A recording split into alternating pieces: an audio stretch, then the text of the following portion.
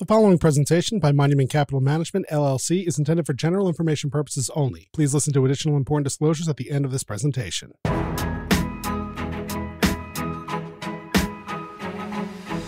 Welcome to the Off the Wall podcast. A little bit Wall Street, a little bit off the wall. It's your go-to for unfiltered, straightforward wealth advice on topics that founders, business owners, and executives care about. And now, here are your hosts, Dave Armstrong and Jessica Gibbs from Monument Wealth Management. So welcome back to Off the Wall, everyone. So happy to have you. Hi, Dave. Hi, great to see you again. And by the way, fun because we're in our podcast studio. In our new office. In our new office, the global headquarters of Monument Wealth Management here in Alexandria, Virginia, and our first in-person guest today. Yes, very exciting. I'm very excited. So today we are going to be talking about philanthropy. I think it's pretty common knowledge that the U.S. is a very charitably inclined nation. In 2022, individuals, bequests, foundations, and corporations gave an estimated $499 billion to U.S. charities. And that number is actually down from the previous year. So I think that speaks to how much it's been ingrained into American culture to think about supporting charitable causes. But what we really want to talk about today is how do you move beyond the feeling that you're just giving money to a cause? How do you make an impact with your philanthropic giving? And that's what our guest today is here to talk about. Our guest today is Meera Pillai. She's a retired IT professional turned philanthropist. Her charitable priorities focus on addressing unmet basic needs for children in her local community. Meera's philanthropy has taken many forms, including establishing a food bank program at her kids' elementary school and volunteering extensively with organizations addressing children and food insecurity in Northern Virginia.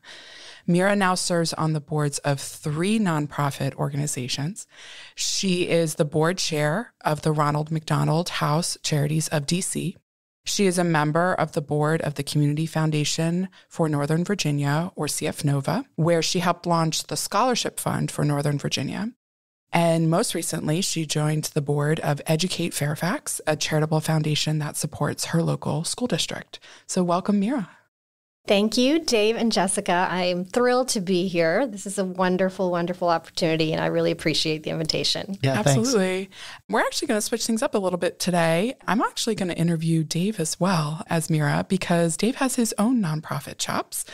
Like Meera, he's a member of the board of the Community Foundation for Northern Virginia, where he serves as head of the investment committee. And also some added background, Meera and Dave both recently served on the executive search committee for CFNOVA's new president and CEO. And Dave is also a member of the board of directors of the Marine Corps Heritage Foundation and the Station Foundation. Yes, thanks. You both have some serious street cred when it comes to philanthropy and serving on boards. So, Meera, I want to start with you. I want to zero in on this transition that you made from supporting causes financially and or with your time to taking on a leadership role as a member of the board of an organization. When did you feel it was time to take on a greater role, and why and how did you make that leap? Okay, well, for me, the road to board service was very happenstance and very random, and it won't be like that for everyone, but it was for me. I left my career, IT career at Booz Allen, with every intention of making it a sabbatical. That was my thought when I left. Well, that is not what happened. Life went a whole different way. And I started volunteering at my kids' elementary school, as Jessica mentioned in the intro. Became shockingly aware of basic needs being unmet in elementary schools right in my neighborhood, which was one of those reality moments. And got involved with setting up initiatives with the school food bank, food backpack programs, holiday gift giving, summer support when kids are not in school, and dove into that. A bit down the road, a friend of mine who served on the board of the Ronald McDonald House Charities of D.C., he approached me to serve on the board. And at first, I was just taken aback. What? Why would I serve on the board and what value would I add?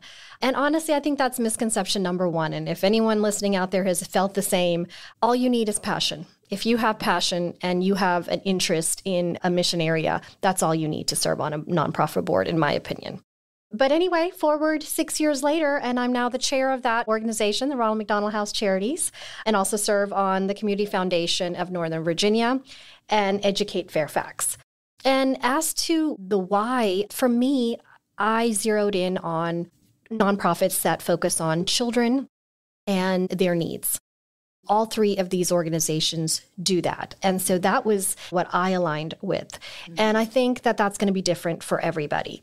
Also, for me, the reason I decided that board service was the right thing for me at that time is it was an opportunity to widen my philanthropic impact and reach. I could do so much more than I had been doing on this more grassroots level by serving on a board. I really like what you said there about how you have clearly articulated for yourself what is my personal charitable priorities, and then you're seeking out opportunities that support advancing those causes that you care most about. I think you are a great example of someone that just has a really tight theme and mission to what am I going to support and why, and you can answer those questions really clearly for yourself. And that's going to be different for other people as well. Dave, you're a great example of that. Each board you serve on may have a different focus, but there's something that draws you to that mission. And that is so very important if you're going to serve on a nonprofit board, is that you feel a connection to that mission, because you're volunteering your time and your energy and your resources. And it needs to be something that you feel very passionately about and they feel you have an opportunity to move the needle on. Dave, did you come to board membership in a similar way? Yeah, not quite as similar. I had never really considered joining a board before. And one day out of the blue, I got an email from somebody who reached out to me from the Marine Corps Heritage Foundation and said, your name has been submitted as a candidate for an open board position on the investment committee, and you come highly recommended, and we would like to talk to you about it. So it was out of the blue. But in my mind, I thought, well, geez, I'm so passionate about the Marine Corps anyway. Anybody that knows me knows that. And I was just so honored to do it. There was no way I was going to say no. So I just stumbled into this. I was voted onto the board and started serving. And what I realized was that that's a very mature board. It's been around for a long time. It's made up with some very experienced people. And I didn't realize this at the time until I started serving on other boards, but boards do the forming, storming, norming, performing, just like small entrepreneur businesses. That was a performing board. It was in top gear. I wasn't coming in and fixing anything. I was like, oh, I really like this. This is fun. I'm involved in decision-making and things like that. And then very shortly after that, I was approached about the Community Foundation where Meera and I served together. That was a very similar role. So I got invited into it. I didn't really seek it out. So that was an interesting way to come into it. And now I'm super passionate about it and love it. Right. So it's just interesting that you guys both thought, I've never thought of board membership for myself. And then all of a sudden you have this opportunity, you take advantage of it and you're like, wow, there is so much that I can do from being on a board. It's just interesting to hear you both see your vision was widened and probably your philanthropic ideas. I'm just thinking, Meera, about you with CF Nova. You created a scholarship fund. I don't know if you would have been thinking about creating a scholarship fund before being on the board. No, certainly not. And it took being on the board for some time to even understand the mechanics and realize that this could be possible. This is something that we can do. So you need a little bit of time also to get to know the organization and how the board works and figure out where you can make your mark. And you almost always can on a board. It depends on what you want to address and how. Yeah. So talk to me more a little bit about what, in your opinion, Meera, made a good charity for you to support. Sure. For me, I would say in one word, it was passion. It's what mission did I care about and what was the reason I wanted to serve on this board? And again, as I mentioned, for me, the aligning of my focus on nonprofits that address children in multitude of ways. Each of these boards address children's needs in different ways, but it does address children and their needs. And it's also our community. These three nonprofits are based in our community. And that was really important to me. I have lived in Northern Virginia for decades now. I'm raising my children here. And to be able to make an impact right here in my local community was really important to me. That's where I'm going to put my energy towards. But I think it's really important that if you're going to look at a charity that you want to support, that you've got that, it tugs at your heartstrings. You're volunteering your time, as Dave and I mentioned, and you're going to put time into this. And it needs to be something you care about and you're ready to jump in whatever way you can to make something meaningful happen. I want to delve into more of that nitty gritty of what does being on a board entail, particularly in terms of time, but also money, because they are nonprofits. Meera, why don't you start with you and then Dave, you can jump in. Absolutely. That's 100% true. You can have all the passion in the world for the nonprofit's mission, but it needs to be a fit for you and your place in life, your time commitments, and what you're able to reasonably give to this position. And so I would say in general, board expectations fall into 3 buckets: time, talent, and treasure. So on the time front, you need to really be clear about what's the time expectation. What are you going to be asked for in terms of your time? Meetings. There will likely be quarterly meetings. Where are they located? Are they virtual? And maybe you don't live in this area or you commute back and forth. You need to make sure that these are things you can make work. You'll most likely be asked to serve on at least one committee. Dave knows that well. You need to make sure that you've got the time for these things because it's a big commitment to join a board, and you need to put thought to whether you can honor that commitment with the time that it requires. And attending meetings, it's one of those things that sometimes you feel like, okay, you don't want to make it a priority, but it's important because we vote on things at meetings and we need a quorum at meetings. And so your time commitment is something to consider. In terms of talent, what do you bring to the table? That's a really broad thing. It isn't like you have to come in with a very specific skill set, but perhaps you have a financial background and that would lend itself to the Finance and Audit Committee.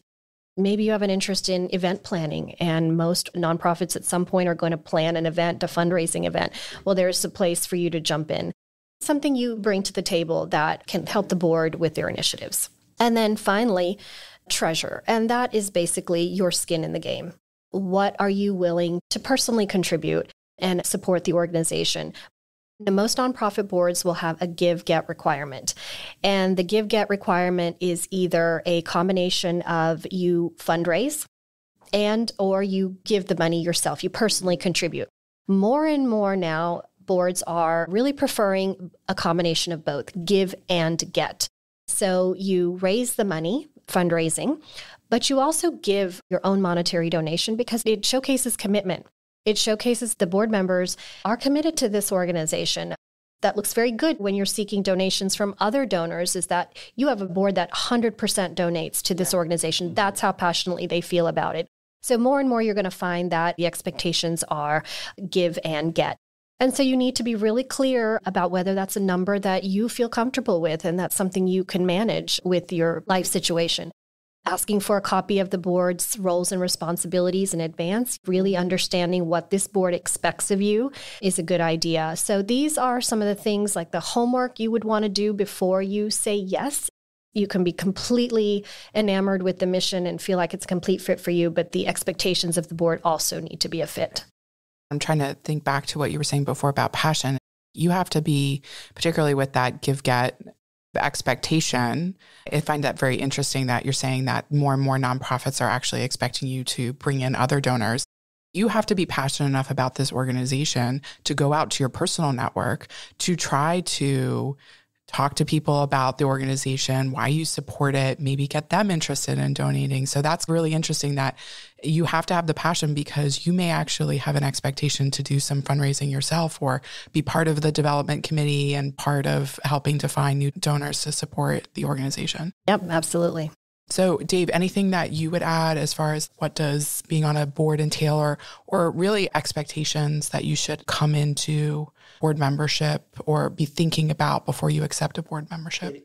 It really is the time, talent, treasure. And it doesn't necessarily mean that if you're considering a board position, you have to have all 3. You just need to understand what the expectation is for all 3. I would encourage people to look at it like a job interview. You want to go in and make sure that you are interviewing the people who are hiring you to be on the board as much as they're interviewing you. And maybe I'll take the tact of answering this question almost in reverse, like what makes a bad board member? So if you're the kind of person who has a hard time saying no, and somebody asks you to be on a board and you say yes, but you really mean no, please say no. And sometimes people get asked to be on a board because they're wealthy, their network is there, and the board really wants to leverage the access to your network. Okay, great. If you're wealthy, you probably know that.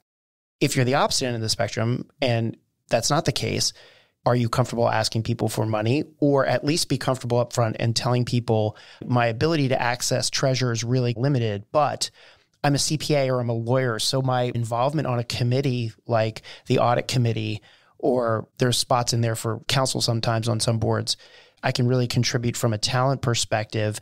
And it's the board's responsibility to even it all out and say, is this person going to bring more talent than treasure? And is that okay? And then the last thing I'll say about being a board member is it's actually kind of easy to ask people for money on behalf of a charity or Really? a nonprofit. I think so, because I'm not asking for myself. I'm asking for the community when we're out raising money for the community foundation. And then this is probably the best takeaway is if someone, I'll just use myself as an example, says, hey, I'd love to get together with you. I'm on the board of the CF Nova. I'd like to tell you a little bit more about what we're doing. Can I take you to lunch? That is code for I'm going to ask you for money. Okay? So you've got to know. Or, hey, listen, I've got a table at this event. I would like for you to come to it. It's a black tie gala, something like that. We do this once a year with our gala. And so if you get invited to come to a table that somebody's paid for, the expectation is you're raising your paddle and you're donating something to the. If you are good at asking people and making people aware of those kind of things as a board member, you're a good board member. And then finding the right committee, because let's say you get put on the audit committee and you have no accounting background or legal background, you may not enjoy that job very much. So make sure you're also asking, I understand I'm interviewing for a board position, but what committee do you see me being a good fit on? And then really, like you said, get the documents and find out what that role is and truly understand what it means from a time perspective. All good points. There is such great flexibility in these requirements. Boards are just happy to have engaged members. And so there's great flexibility around those expectations. It just needs to be a very clear and open dialogue. Like Dave was saying, these are not hard and fast requirements, more just guidelines. Or treasure can come in so many different forms, doesn't necessarily have to be dollars. It's just something you need to be aware of before you make that commitment. So what do you each enjoy about being on a board?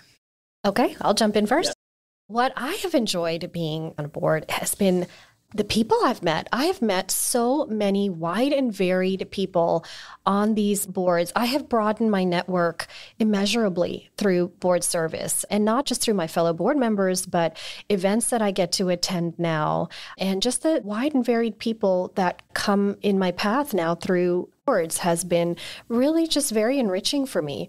But also more than that is just personal growth. You serve on committees where you get pushed out of your comfort zone. You're doing things that are out of your comfort zone. You're learning along the way. And so it's a lot of personal growth. The Community Foundation asked me to MC their gala 2 years ago. I still can't believe I did it. You were amazing, by the way. I mean, even now the thought is like, how did I do that?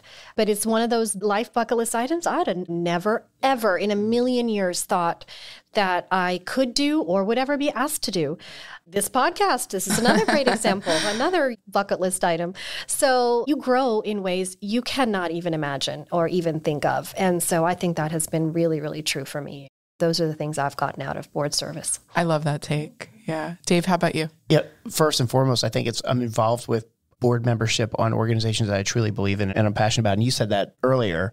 If I was on the board of XYZ and I didn't have any interest in it, I don't think I would enjoy that as much.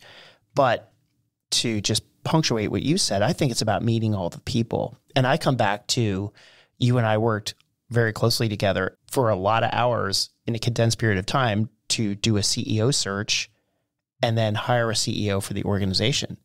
Okay, I've never done anything like that before. I've never been on a CEO. I've never worked with a placement agency to find and hire, and I had no experience with any of that. And I learned so much. And then I'll tell you what I really learned was when we sat in the room and the CEO search committee started talking about the different candidates, the things that I learned about myself that I didn't know about myself by listening to somebody else advocate or not advocate for a candidate, I learned so much from that specific experience. We hire people here, nothing. I've never experienced anything like that. So I enjoy learning about all the new things I would never get exposure to in a way that contributes to the overall success of the organization. I really like that a lot.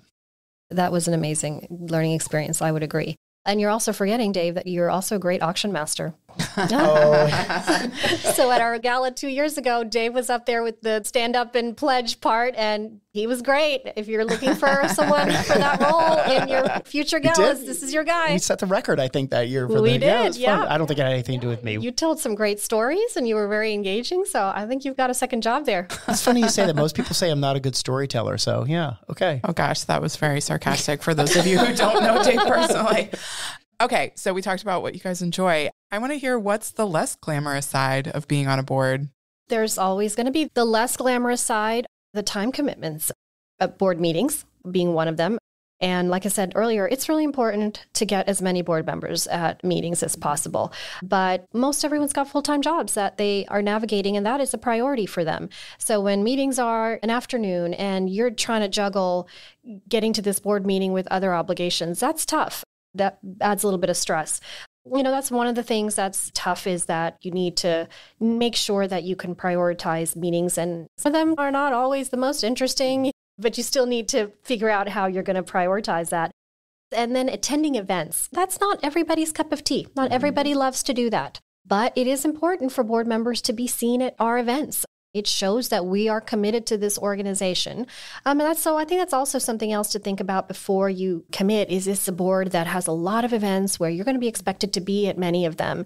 And if that's just not something that you enjoy, then you might want to think otherwise, because I do think it's very important for the board to be seen at enough events that shows that this is a board that is really committed to the cause and are demonstrating that by being out and about. Yeah. And again, also something to really do your due diligence on if you're going to join a board. I agree with you. It's the time. That's the least glamorous. And time is a big umbrella term, but it could be the events. But if you're somebody who works a 9 to 5, or some people work a 9 to 8 job, something like that, and then there's these other commitments, the unglamorous part is you are adding an additional job to your job. Oh, by the way, you're not getting a paycheck for it, because there's work to be done on the board. And the travel and things like that. It's the time. It's the time is the least glamorous part of it. It's just more things on your to-do list. Yeah, and now more and more working remotely. And like in your case, Dave, you're not always in the area. It's a challenge for a board to build their culture and cohesiveness with each other because everyone is so disparately located. And while it's nice and ideal to try to have board meetings in person, that's just not the new reality anymore, that you can always have every single person there in person in a particular location versus having some folks on Zoom. But it is nice to try to get the board together when you can. I've tried to spearhead board socials, board events, and the boards I'm on, just to get to meet some people in person in a relaxed setting over a glass of wine versus in the middle of the workday. Those things are important, but it's nice when the whole board feels that way so that you make the time. Sometimes you just have to carve the time out so that you do get a meaningful out of your board service beyond the mission that you're trying to serve. I like that point about board culture, because I think when you're going to accept a job, you think a lot about the company culture. Is it going to be a good fit for me and what I'm looking for? Is it a healthy culture? And so I know you guys talked about you want to meet other board members, and I think you want to understand the culture of the board. I think you also want to understand the people who work at the organization and what their culture is, because I don't know whether people appreciate that as much as is the case, is that you're on the development committee, you're going to be working with the director of development for the organization very closely. You're on the investment committee, you're going to be working with the CFO or the chief investment officer. If it's a big enough organization, they have one of those. You're going to be working with people who are full-time employees of the nonprofit. What's the culture of the employees, the staff? What's their strategic thinking? What are you coming into? And I think that speaks what you were saying, Dave, before, as far as, are you coming into a board that is still very much in the, we are forming into something, or are you coming into one where everything's firing on all cylinders and you're in a performing board? So culture, I think that's a really great point to understand that. And that's the question. Yes. Board culture is so different. It is important to understand board culture.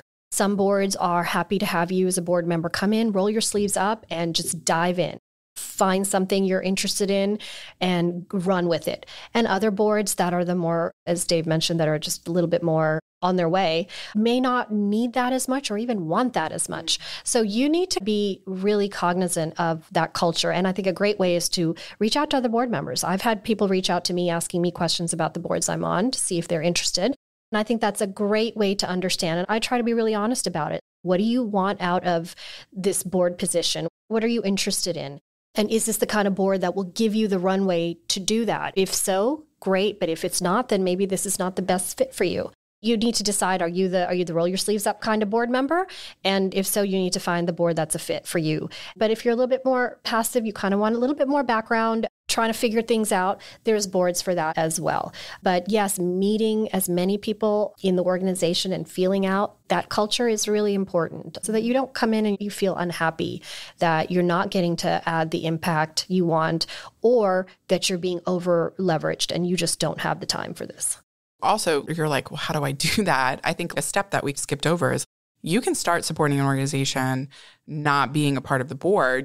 You can start supporting via unrestricted funding or restricted funding, which hopefully we'll talk about in a second, and start building relationships with the staff at an organization. Understand, like these people really have a great strategic vision.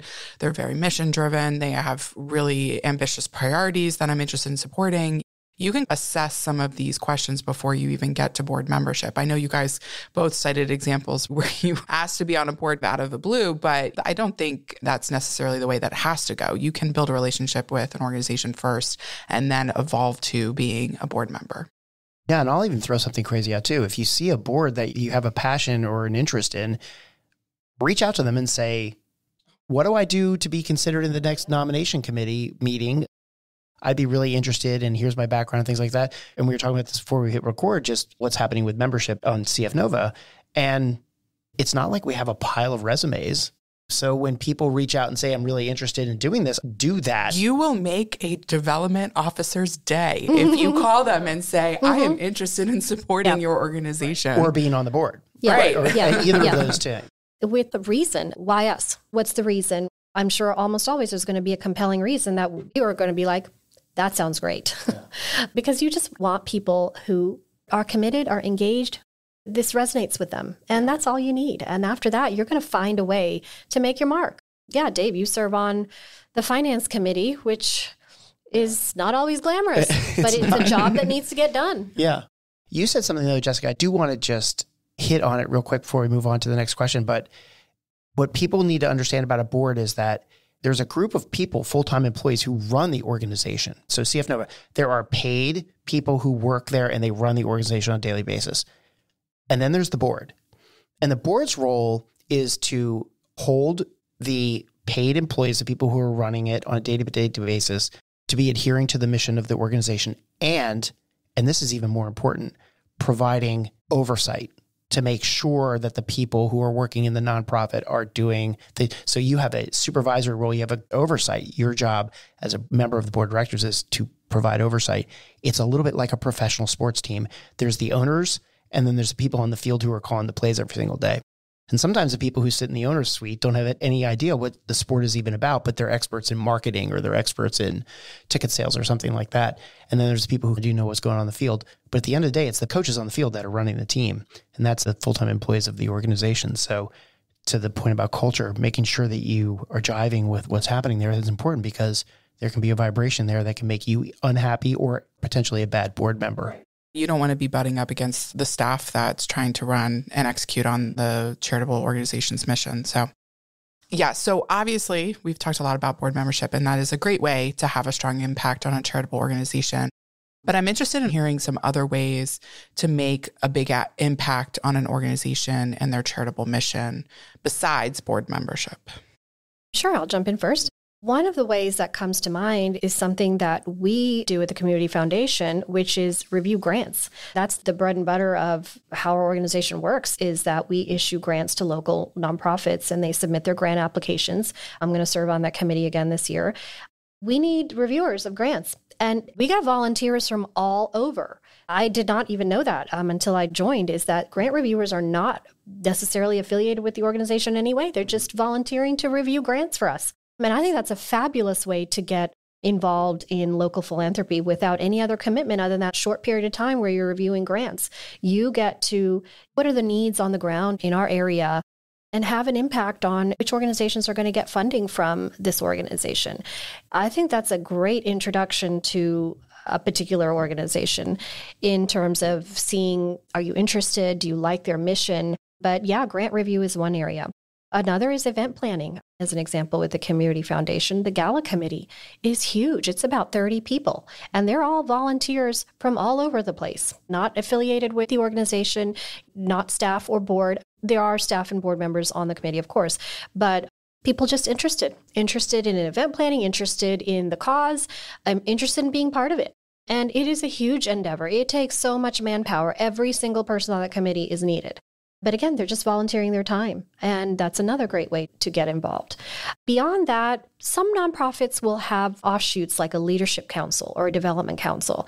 And these are small groups of people that are interested in the strategic mission and strategic planning of the organization. And you can get involved in these at a fraction of the time commitment that board service would entail. Not every board has that, but there are many who do that offer these kind of opportunities. So that could be something that you look for. And this is all, of course, above and beyond. Every single nonprofit in our area will post on their website what their needs are, whether it's a company comes in and cooks for the Ronald McDonald House. That's a great team building activity that a lot of companies will sign up to do, or participate in a 5K as a team.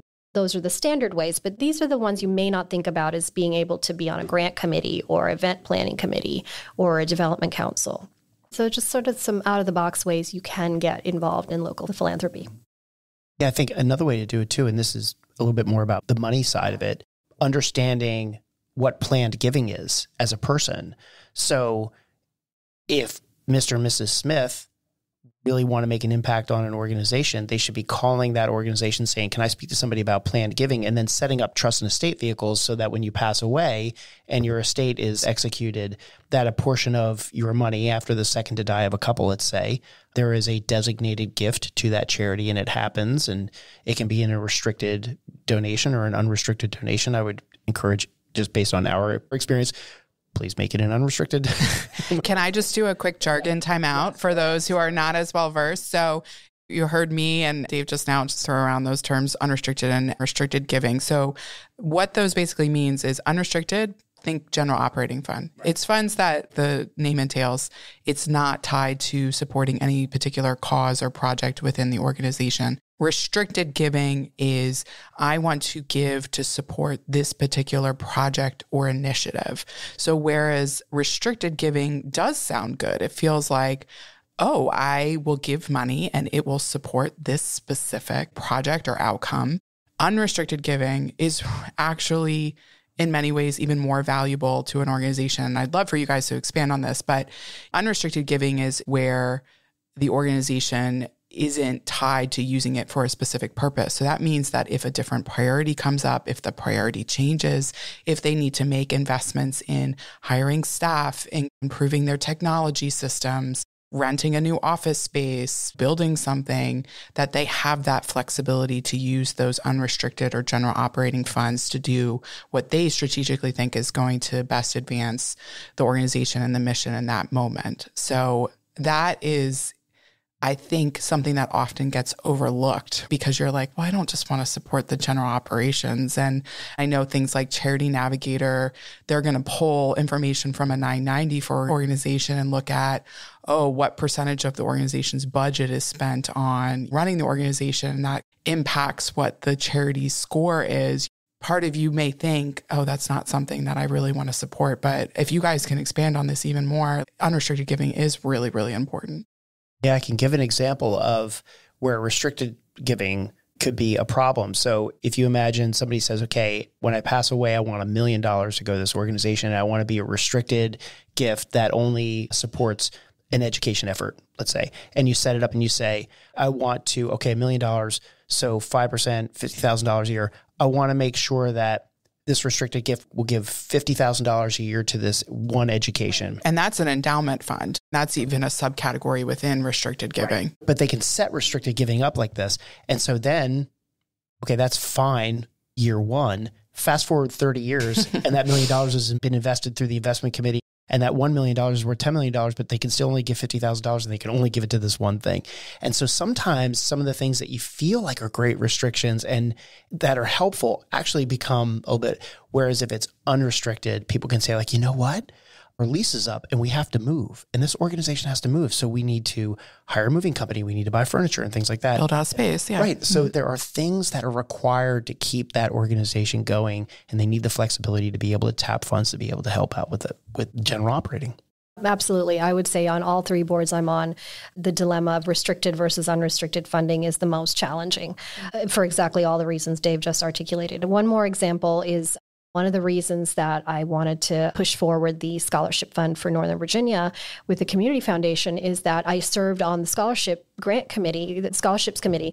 I got to see firsthand how restricted funding in that manner works with the scholarship funds that have been established with CF Nova that are very specific. So each scholarship may have a very, very particular criteria.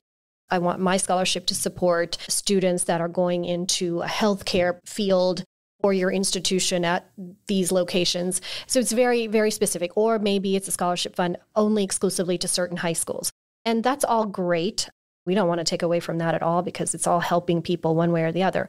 But it's restricted. It is not flexible funding for scholarships that way. So this new fund now is going to allow you to donate at any level. You can donate $100, you can donate $1 million. And now we'll be able to deploy those scholarship funds to students in any field. It doesn't matter. It's any high school in Northern Virginia. We'll have a lot more flexibility. Still in the scholarship arena, but we're trying to remove all those restrictions. That's talking about scholarships. But as Dave talked about, there's so many needs of a nonprofit organization, and everybody does want to give knowing exactly where their funds are going to go. And I understand that totally as a donor as well.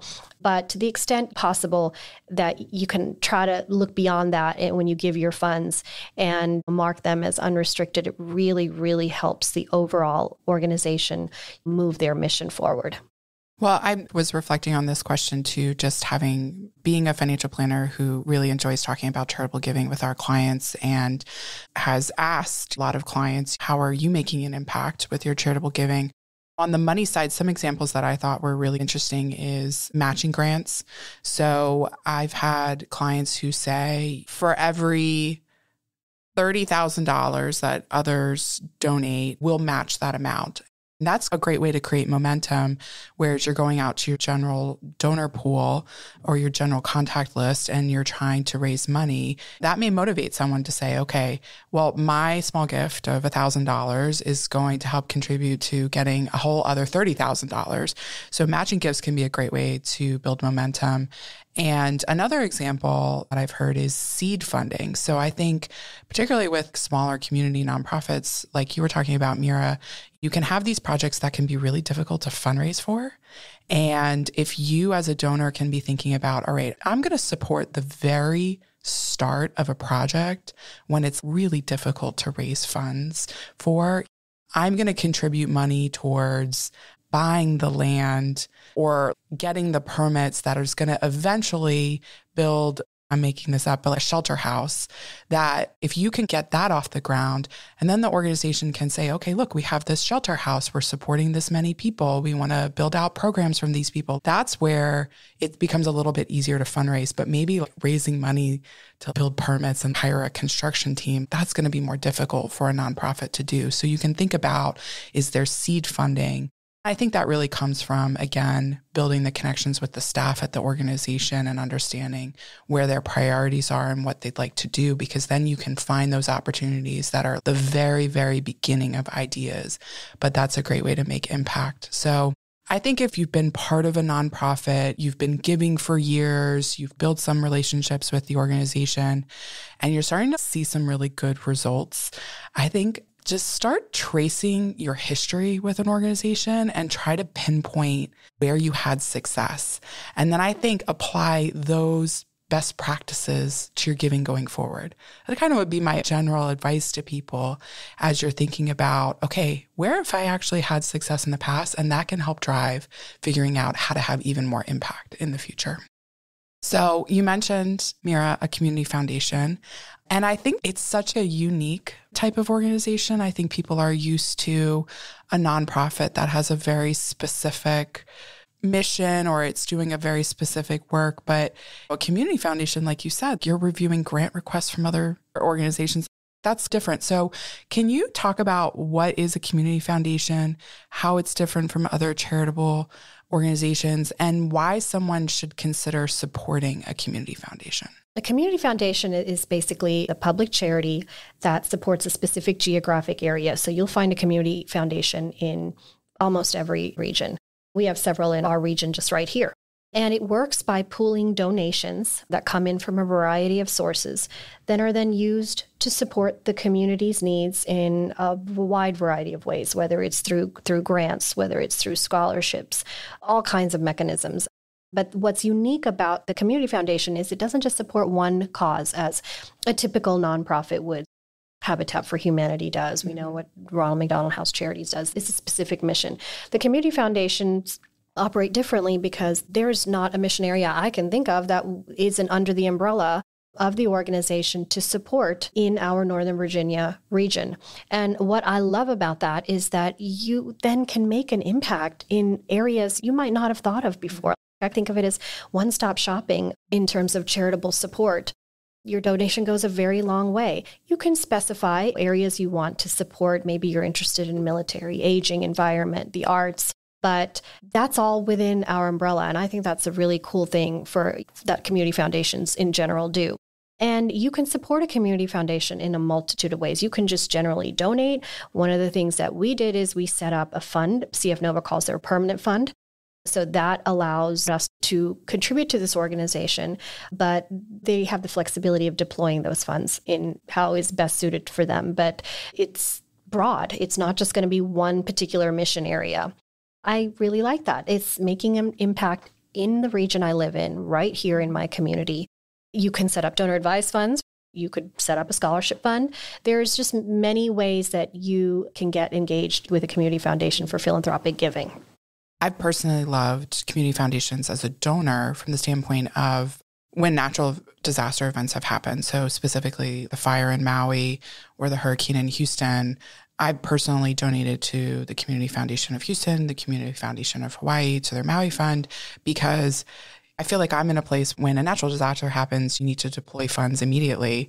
I'm not in a place to go research what is the best small local organization on Maui that I should be giving my money to. That's what a community foundation exists for, is they have built the connections with the small organizations within community. They know where the needs are. They know who is responsible to manage the money. They know what's going to have the most impact. And so just giving unrestricted funds to a community foundation after some of these natural disaster events, I felt like that is a great way for me to help the community without putting some burden on me of trying to figure out what exact charity should I be supporting.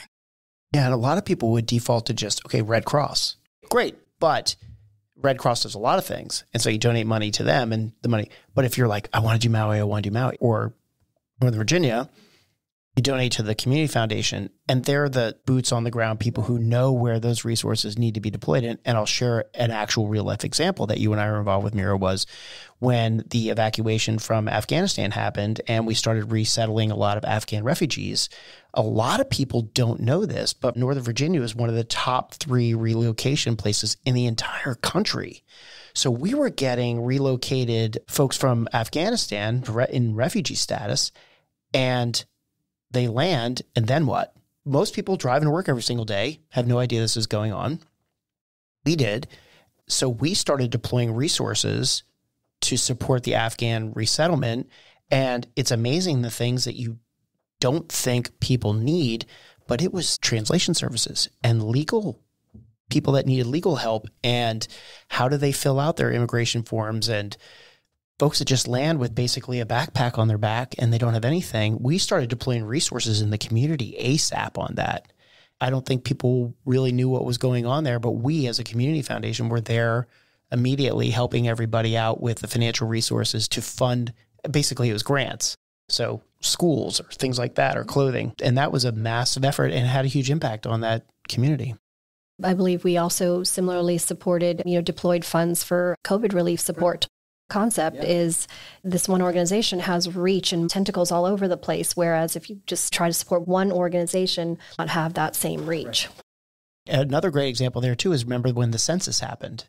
And so we were deploying resources to make sure that we were educating people to fill out the census, because if there were folks out there who maybe were under gray area immigration status, let's say, and they felt like, oh, if I filled this census out, I could be highlighting myself, then we don't get the resources from the census to help the people who are living in the, so we did a massive education effort on that too. And that's just another example of things that are happening in the community. So I don't know. You're pretty happy with the Community Foundation? I'm pretty happy with it. I think so. I think we just recorded a commercial for them. Exactly. Yeah, I know. Hey, and we didn't charge them anything. Yeah, so it's really great. Hopefully, future board members is not going to be hard to find. Mm-hmm. Or donors.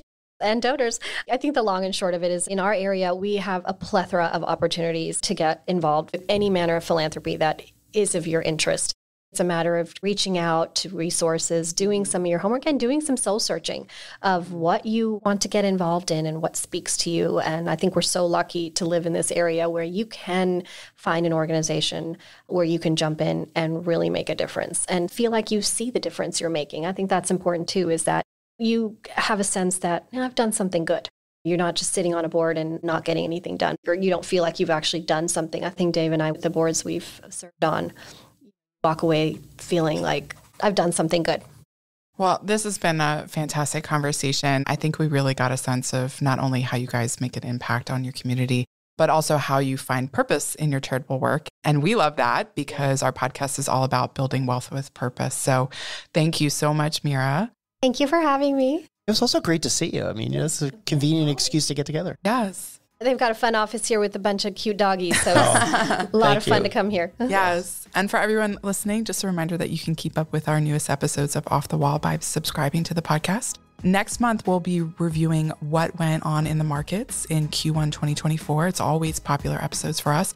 But this time, we're going to have a special guest from JP Morgan, so you won't want to miss it. I was very excited about that. All right. Till next time, everyone. Thank you. Thank you.